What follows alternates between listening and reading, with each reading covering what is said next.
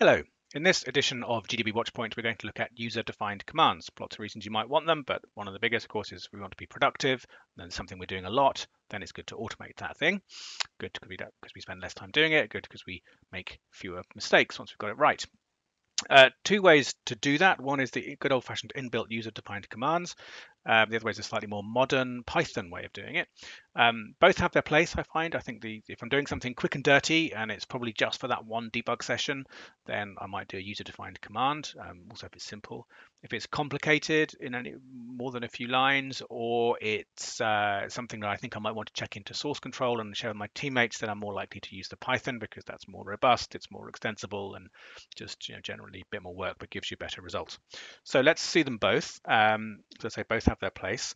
Let's start with the simplest user-defined commands. So I've got him. I mean, here's a little program that my little multi-threaded program. I'm going. Let's say do a little sort of role play thing. Let's say that we're going to institute a policy in our team that when we submit a bug report, there are certain things we say, please always attach this information. So get to that point in GDB, give us full backtrace. For all the threads and new name -a, right? And probably in practice be a lot of other stuff, but that'll do for our little example. And sometimes people remember, but sometimes they do a backtrace but don't do it full, and perhaps sometimes they do uname -r but not uname -a, or just forget what it is. Let's kind of automate that. So this is something that we're going to do for the team. So we'd probably in practice do it in Python, but just for demo purposes, we're going to do it in the user-defined commands as well first.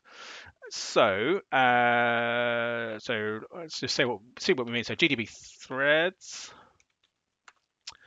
I'm going to run my little program. So we said what we want to do is the following: thread apply backtrace, thread apply all backtrace full. See. Oh, and yeah, oops, I forgot to turn off pagination. So set pagination off. Thread apply backtrace all full. Okay. And what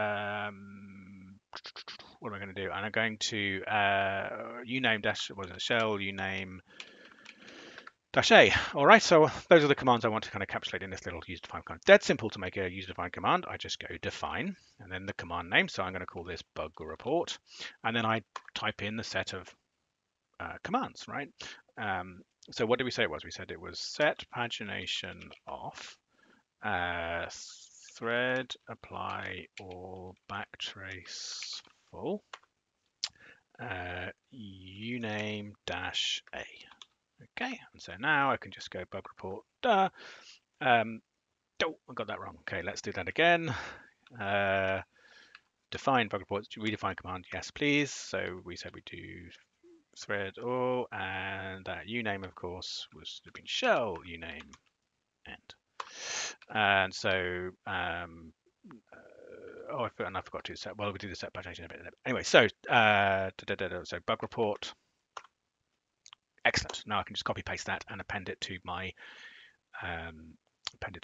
bug report. Might be nice though if that went into a file. I could put that into a file. So let's do that slightly.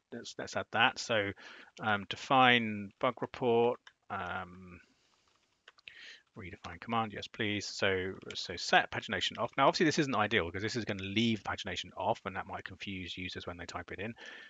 We'll see how we can do a better job of that in the Python in a moment. In user command define commands, you can do it, but it's tricky and not worth it, frankly. But that'll do for now. So set pagination off, thread apply all backtrace full. No, damn it. What I wanted to say was, but it follows it. So set logging file temp bug report .text.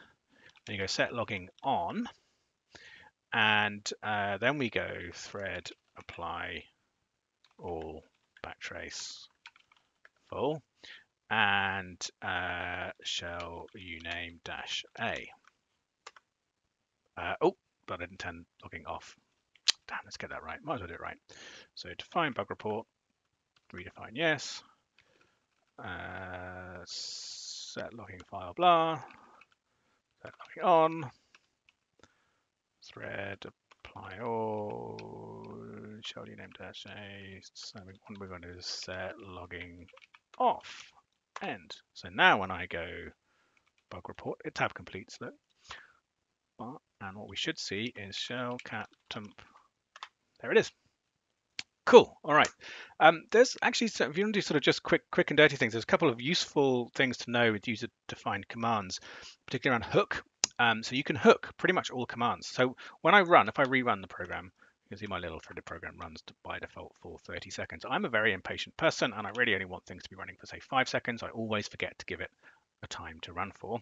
So now you can do this from set arg, by the way. So I could do set arg 3, and that'll make it run for 3 seconds. Start running again. 2, 1, pop. Cool. But obviously it's trivial command line. But if I had a more complicated command line I need to set up, maybe I can define a hook command. So I can go define hook dash, and then you can put any GDB command that follows, right? So I'm going to define hook run, and I'm going to go set arg 3 end, and now when I run, it's going to default to 3 seconds. Pretty cool, right?